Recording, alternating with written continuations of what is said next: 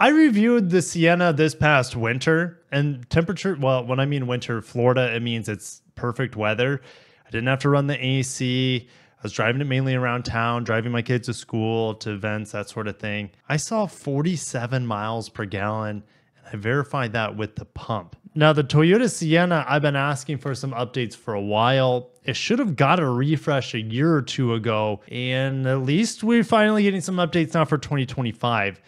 I will also talk about how I've been wanting for a plug-in version of this. I don't think we're getting it for 2025. I haven't read this press release, but if you're excited for the 2025 Toyota Sienna, smash that like button and let me know down below what you want to see on Toyota's, family extraordinaire.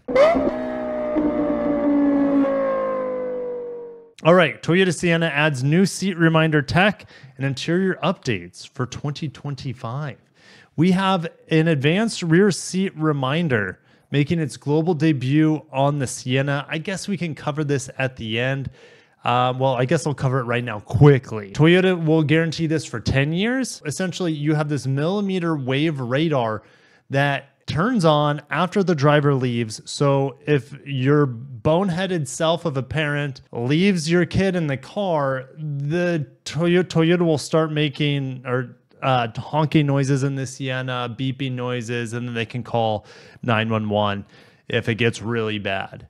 Unfortunately, it's just for the second and third row. So if you leave a kid sleeping in the front row, I mean, that'd be pretty bad if you don't see them as you leave the car. I mean, that's pretty funny, but is it really? Maybe not. And it doesn't include if you leave a living creature in the cargo area, because the millimeter wave radar in theory wouldn't be able to penetrate to the cargo area. All right. But what sick parent can afford a $50,000 minivan that would also put their kids in the cargo area? I guess it would always surprise me. This is the first vehicle in Toyota's global lineup that will have this sort of safety feature built in. So there you have it. All right. That's covered. We have a new vacuum and fridge box. That sounds handy. Can't wait to read more about that. That is standard, of course, on the top grade, which the Platinums, I don't know, what is the Platinum up to? Up $55,000-$60,000 nowadays. It's available unlimited. Good luck getting it in an XLE. Maybe you could buy it like from the dealer as a part, and then you could install it. Makes me wonder. I bet you could. Anyways, updated interior fit and finish on seats, console, dashboard for all grades. Latest Toyota Auto multimedia system. It was still on the ancient software, and it has the new software is standard, but the big screen is not. It should be standard. They shouldn't be giving you guys a 7-inch screen or whatever the base inch screen is going to be, and then give you a 12-inch screen. Should be standard, but that's how Toyota Lexus rolls. It's a bit frustrating. Digital gauge cluster now available on XSE, Woodland Edition, Limited, and Platinum. Okay, so that's the new 12-inch digital gauge cluster, which has its pros and cons. It's really hard to customize, and it's a bit wonky with the controls. I prefer the old 7-inch screen. It's a lot easier to work with. Hopefully you can still get that on the XSE, for example. Woodland Edition and Platinum grade change up wheel styling. Okay, we have new wheels. These are definitely new wheels for 2025. And magnetic gray exterior color new to Platinum, Limited, XSE, XLE, and LE grade. So that's just about all of them. I guess it doesn't include the Woodland Edition. Let's see what kind of images we have here. I mean, they said they updated the interior trim, like for around this area, for example. That looks kind of fancy. Can we view a bigger image? There we go. This looks fancier right here. Do we have wood? It looks like it. It's not nearly as nice as something like the Alphard for other markets, but hey, I'll take what we can get. So let's keep looking through the images here. I mean, we got the Ottoman here on the Platinum grade. Let's keep looking. Here's the new 12-inch screen. I like the climate control. We have wood. Heck yeah, I like that feature. I don't know if it's real wood, but it looks like maple wood right here. And then you have the fully digital instrument cluster behind the steering wheel. Finally, the Sienna is getting some nice updates. Now, I haven't seen or read anything about Toyota Safety System 3.0 yet. We'll have to keep reading in the press release for that. Oh, here's that cool box. It fits 4 Pedialites or Gatorades, it looks like. I like the USB-Cs in the back. We also have this vacuum button. Now, HDMI, of course, it's the only way really to watch things on that screen in the back seat because there's no DVD player and there are no built-in apps, if I remember correctly. So that's kind of a bummer. But look at this. There's 2 different settings here for the cool box. That's pretty neat. Let's see here. Let's look at this vacuum action. Whoa. Okay. So it's built into the center armrest console area and it's not removable. Am I seeing this right? It is not removable. How's it gonna, this hose doesn't look long enough to get in the 3rd row or the 1st row or the cargo area. So unless, it doesn't look like it's removable because you have the power outlet thing right here. All right. So that kind of strikes out the usability and flexibility of this vacuum. Just go buy yourself a cheap Amazon vacuum that you can take into your house, even a little portable thing. That's what we do. Yeah. Don't worry about getting this. I mean, give me a reason why you would get this over something like a little modern day dustbuster with a lithium ion battery. Now, maybe it's higher power. I get that, but yeah, it looks like it's very limited with its functionality. Here are the new wheels. I like how thick this sidewall is. That's going to make for a very cushy ride right here. This is on the Platinum. Let's see here. That's about it for the picture. So let's get into more of the details here. See if we can dig up any juiciness. I forgot to mention that new millimeter wave passenger detection in the back seats is standard throughout the lineup. Okay, you can get it on the LE all the way up to the Platinum. Oh, for the Woodland edition, which are very rare, I hardly ever see any Woodlands. Maybe they don't send them to Florida, but we have new exclusive all-weather floor and rear cargo mats that have a stamped pine tree silhouette pattern that will have your mind on roasted marshmallows in no time. I mean, that's cool. I like that unique feature that Woodland gets. I'm all for all-weather floor mats. So the customizable digital gauge cluster behind the steering wheel is on the XSE Woodland Edition Limited and Platinum grade. So the XLE will not get it, nor the LE, it looks like. The Qi wireless phone smartphone charger also gets an update with 5th generation tech that charges devices more quickly.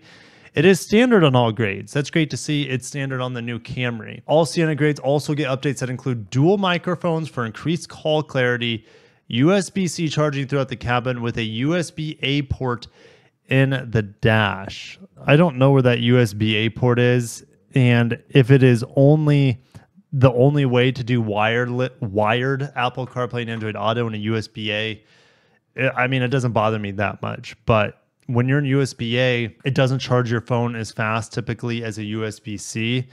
So I guess that's one downfall, but I can't find where that USB-A is. All right, so we saw what the wheels looked like on the Platinum grade just a second ago. You also have new 6-spoke dark finished alloy wheels on the Woodland Edition. The XSE and Woodland Edition door handles, grille, and side window trim now have darkened features for a sophisticated touch. I would say maybe a more adventurous touch. Maybe that's because, you know, sophisticated I feel like would be limited or Platinum grade. And XSE and Woodland would be more capable, more outgoing. I don't know. I'm not writing these articles. I'm glad I don't have to write them. A magnetic gray metallic exterior choice is available. This is new. All Toyota hybrids are moving to this new Beyond Zero hybrid badge. So let's go ahead and look at that again. There was a zoom in on it, just barely. Wow. Okay, so they zoom in on the Platinum. This is all the images they give us, but they couldn't zoom in on the new HEV. So it looks like it says HEV with the Beyond Zero at the far corner, and then it also says all-wheel drive. Okay. Man, it would have been nice if they zoomed in on that, but whatever. We all know what it looks like at this point on other Toyota models. Okay, we also have updated pricing. $39,185 before destination, right? Excluding DPH on the LE front wheel drive. Expected to start arriving Toyota dealerships nationwide in the fall of 2024. Yeah, interjecting here in the editing process. I need to bring this up for you guys. So $39,185 That's before destination. Check out what the 24 model starts at, 37,685. So let's get the old calculadora out. 39,185 minus 37,685.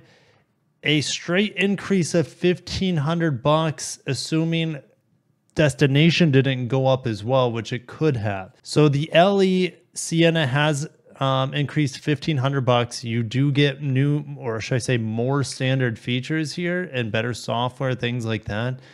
But yeah, that's a big price creep. I wonder what the price creeps per trim level are going to be. I don't have that information in this article other than just the starting MSRP.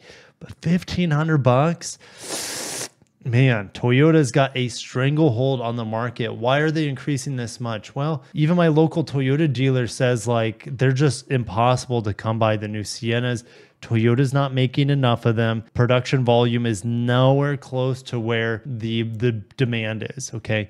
In my opinion, with the Grand Highlander now out, or once it gets back off of stop sale after the airbag fix, anyways, with that vehicle available, why have the normal Highlander? How about you just double the output of the Sienna? You know, the more you output, the economies of scales are in your favor. So, I mean, the prices in theory could fall too. Availability would go way up. But since availability is kept low, unfortunately, the Sienna has such an advantage in the market right now that Toyota can do this and not blink an eye. Why do they have such an advantage? In my opinion, the Sienna, its ace up its sleeve is the fuel economy. It gets double the fuel economy of the Odyssey. It's a better vehicle overall compared to the Chrysler products. And I haven't driven the Kia Carnival, but I know they don't produce those at high volume. So yes. Anyways, we need more minivan competition on the market. Honda needs to come out with a hybrid. Glad the Carnival just came out with a hybrid. That's going to help out massively with, in theory, the Sienna kind of just being the bully in the market right now. But I got to cut myself off and let's get back into the article with the now $1,500 more expensive Toyota Sienna.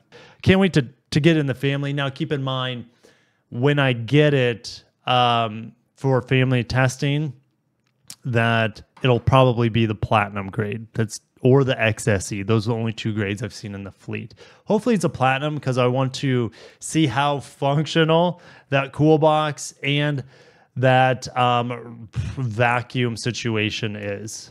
All right. Yes, the base grades come with an 8-inch touchscreen.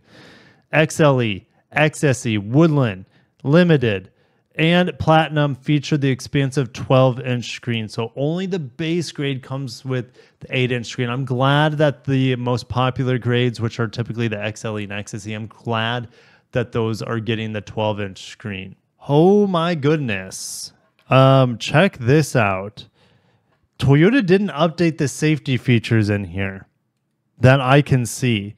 All 25 Sienna models come standard with second generation Toyota Safety Sense 2.0. Everything else in Toyota's lineup that's coming out, or it feels like maybe not the Highlander, but the Grand Highlander has Toyota Safety Sense 3.0, and it's made there in Indiana, where this Sienna is made. So it's just strange that you have a family vehicle and it doesn't seem to be the highest priority to include the latest generation of Toyota Safety Sense. However, if you leave your kid in the car, it's going to be harder to leave your kid in the car with the new Sienna. So there's that. Okay, so that's a feature that Safety Sense 3.0 does not have. But yeah, no Safety Sense 2.5, no 3.0, and there's even at least blind spot monitor with your cross traffic alert is standard on all Sienna models. So like, is 3.0 that big of a deal? In some instances, yes. You have better cruise control, pacing. You have better lane tracing. You also have proactive driver assist, which I hate, but some moms and dads might want that, which it's almost like an autopilot on all the time. Interesting. Also, you guys down below on the lack of updates on Toyota Safety Sense 3.0 and sticking with 2.0. Sienna's still kicking everyone's butt with optional all-wheel drive. That's nothing new here. The engine hasn't changed. We're still going to have around 245 horsepower here and 36, 37 miles per gallon. We would be here all day if I covered the equipment and the differences between every single trim level.